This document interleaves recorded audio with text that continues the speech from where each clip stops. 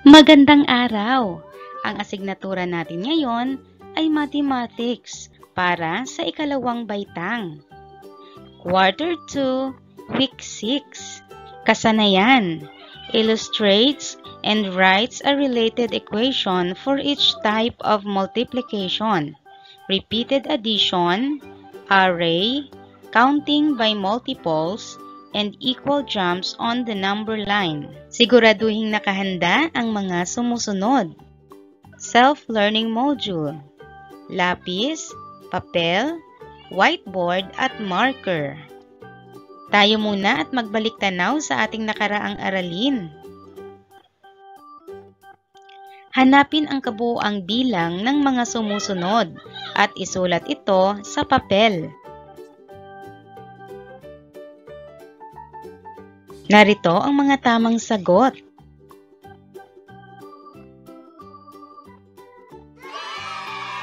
Alam kong handang-handa ka na sa ating talakayan. Sa aralin natin ngayon, tayo ay nakapokus sa pag-aaral ng pagpaparami o multiplication na siyang mahalagang konsepto na dapat mong matutunan sa mathematics. Narito ang mga ilang halimbawa ng multiplication equations. 2 times 2 equals 4. 4 times 2 equals 8. 5 times 1 equals 5. 2 times 3 equals 6. 1 times 4 equals 4. Dapat mong malaman ang iba't ibang pamamaraan sa pagpaparami o multiplication. Ang multiplication o pagpaparami ay mailalarawan sa pamamagitan ng paulit-ulit na pagdaragdag o repeated addition. Arrays, pagbilang ng palaktaw, at pantay na pagtalon ng bilang sa number line o equal jumps. Pwede nating maipakita ang multiplication sa pamamagitan ng paulit-ulit na pagdaragdag o repeated addition. Ang repeated addition, ito ay paulit-ulit na pagsasama ng mga numero sa isang addition sentence. Basahin at ating unawain. Abalang naghahanda si Ana dahil sa kanyang kaarawan. Nagdala ang kanyang mga kaibigan ng pangkat-pangkat na lobong pandekorasyon sa kanilang bahay. Kaya mo bang bilangin ang mga lobong ito? Ano ang gagawin mo para mabilang ang lahat ng ito? Tingnan, ilang pangkat o tali ng lobo ang dala ng mga kaibigan niya. Mahusay. Mayroong 4 na tali o 4 na pangkat. Ilang lobo ang mayroon sa bawat pangkat o tali? Tama, bawat tali o pangkat ay may 6 na lobo. Ibig sabihin, 4 na grupo ng 6. Tingnan ang repeated addition. Ilang beses paulit-ulit pinagsama ang 6? Tama. 4 o 4 na beses. 1, 2, 3, 4. Sa pagsulat ng multiplication sentence, ito ay una nating isusulat. 4. Ano ang numero na paulit-ulit na pinagsama sa repeated addition? Tama, 6. Ito ang susunod nating isusulat sa multiplication sentence. Kung pagsasamahin ang 6 ng 4 na beses, ang sagot ay 24. Ang katumbas na multiplication sentence ng ating repeated addition ay 4 times 6 equals 24. Ilan lahat ang lobo? Tama, 24. Karagdagang halimbawa. Tingnan ang repeated addition. Ilang beses paulit-ulit pinagsama ang 5? Tama, 3. 1, 2, 3. Ang multiplication sentence ay 3 times 5. Kung pagsasamahin ng 3 beses, ang 5, ang sagot o product ay 15. Tingnan ang repeated addition. Ilang beses paulit-ulit pinagsama ang 4? Tama, 5. Ang multiplication sentence ay 5 times 4. Kung pagsasamahin ng 5 beses ang 4, ang sagot o product ay 20.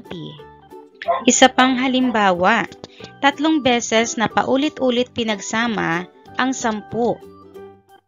Ang multiplication sentence ay 3 times 10. Kung pagsasamahin ng 3 beses ang 10 o 10, ang sagot o product ay 30. Maipapakita ang multiplication sa pamamagitan ng arrays. Ito ay paulit-ulit na larawan o bagay na nagpapakita ng repeated addition. Halimbawa, 3 pangkat ng 4. Sa pagsulat ng multiplication sentence, unang isusulat ang bilang ng pangkat. Ilan ang pangkat ng mangga? Tama, 3. At isusunod kung ilan ang laman ng pangkat. Ilang mangga mayroon ang bawat pangkat? Tama, 4. Sa makatuwid, 3 pangkat ng tig-4 ay 12 o 12. Ang ating multiplication sentence ay 3 times 4 equals 12. Isa pang halimbawa, 5 pangkat ng 3. Tingnan ang repeated addition. Ang multiplication sentence ay 5 times 3 equals 15. O 5 pangkat na mayroong tigta 3. Ang sagot o product ay 15.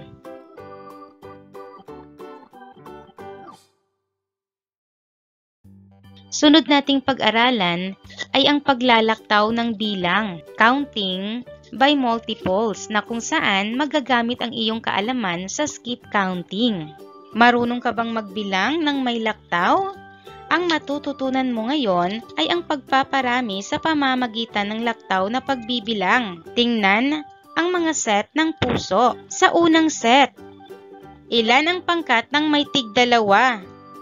Tama, 1 pangkat. Ang multiplication sentence ay 1 times 2 equals 2. Bilangin natin ang laman ng pangkat.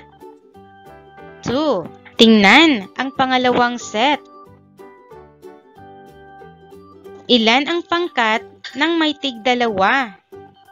Tama, mayroong 2 pangkat. Ang multiplication sentence ay 2 times 2 equals 4. Bilangin natin. 2, 4. Tingnan ang pangatlong set. Ilang pangkat ng tig-2? Tama, mayroong 3 pangkat. Ang multiplication sentence ay 3 times 2 equals 6. Bilangin natin. 2, 4, 6. Tingnan ang pang-4 na set. Ilang pangkat ng tig-2? Tama, mayroong 4 na pangkat. Ang multiplication sentence ay 4 times 2 equals 8. Bilangin natin. 2, 4, 6, 8. Tingnan naman ang ikalimang set. Ilang pangkat ng tig-2? Tama, 5 pangkat. Ang multiplication sentence ay 5 times 2 equals 10. Bilangin natin. 2, 4, 6, 8, 10. Mahusay.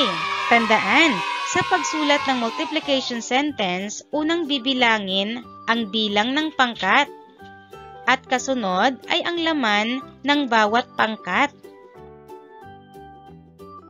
Ang 2, 4, 6, 8, at 10 ay mga multiples ng 2. Tingnan ang mga multiplication equation ng bawat set na may multiples ng 2. Isa pang halimbawa, mayroong 9 na grupo na sumali sa paligsahan sa pagkanta. Ang bawat grupo ay may 2 miyembro. Ilang mga awit lahat ang sumali? Ilang grupo ng 2? Tama, 9. Sa puntong ito, tayo ay magbibilang ng 9 na tigda 2. Sabayan ako. 2, 4, 6, 8, 10, 12, 14, 16, 18. Ang ating multiplication sentence ay 9 times 2 equals 18. 9 na pangkat ng may tig 2. Ang 2, 4, 6, 8, 10, 12, 14, 16, 18 ay mga multiples ng 2. Pag-aralan naman natin ang pagpapakita ng multiplication sa pamamagitan ng pantay na paglundag sa number line. Ito ay pare-parehong pagtalon ng arrow sa bilang sa number line. Pag-aralan ang number line. Tingnan ang arrow. Ilang lundag ang makikita sa number line? Tama. 4. Ilan ang pagitan ng bawat lundag? Mahusay. 3. Sa ating number line, ang addition sentence ay 3 plus 3 plus 3 plus 3 equals 12. Ang multiplication sentence ay 4 times 3 equals 12. 4 na beses na paglundag na may pagitan na tigta 3. Ang sagot o product ay 12. Tandaan natin, upang makabuo ng multiplication sentence, inuuna natin isulat ang bilang ng pangkat o set na tinatawag na multiplier at kasunod ang laman ng bawat set na tinatawag naman na multiplicand at ang kabuoang bilang na tinatawag na product. Ito ang halimbawa ng multiplication sentence. 4 times 3 equals 12. Ang 4 ay tinatawag na multiplier. Ito ay bilang ng set o pangkat. Ang 3 naman ay multiplicand. Ito ay laman ng bawat set. At ang 12 naman ay ang sagot o product. Ito ay kabuuang laman ng set. Ito naman ay multiplication symbol. Ito naman ay equal sign. Sagutan ang mga gawain. Unang gawain, isulat ang hinihingi ng bawat bilang. Gawin ito sa iyong sagutang papel.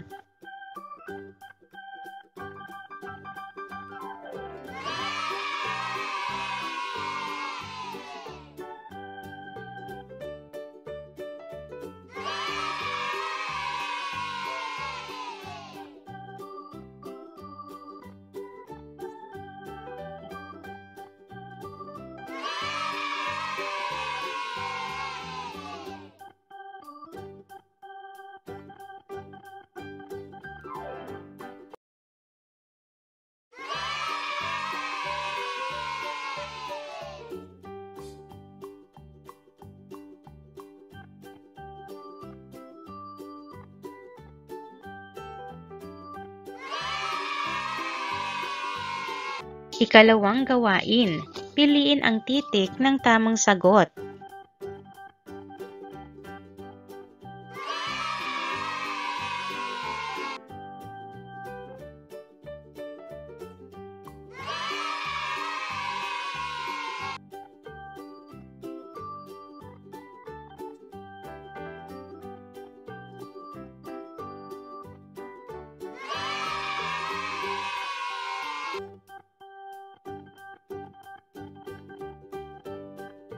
Tandaan, sa pagsulat ng equation sa bawat uri ng pagpaparami sa repeated addition, laging bilangin kung ilang grupo o pangkat at ilan ang mga bagay na nasa loob nito. Sa pagpaparami gamit ang counting of multiples, gamitin ang skip counting. Kung kukunin naman ang product gamit ang number line, bilangin ang talon at bilang ng bawat talon. Pag-alam sa natutuhan. Basahin at pag-aralan ang mga sitwasyon sa ibaba. Isulat ang tamang sagot sa sagutang papel.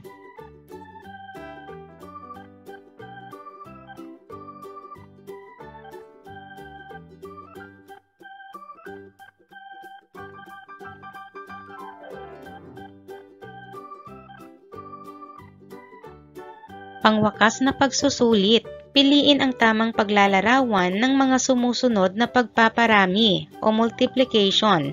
Isulat ang titik ng tamang sagot sa iyong papel.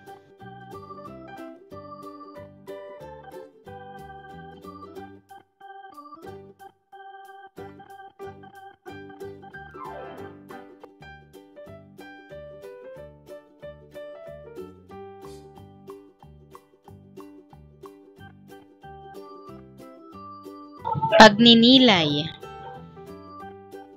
Isulat mo ang natutunan sa aralin na ito sa pamamagitan ng pagsagot sa mga tanong sa ibaba. Isulat sa papel.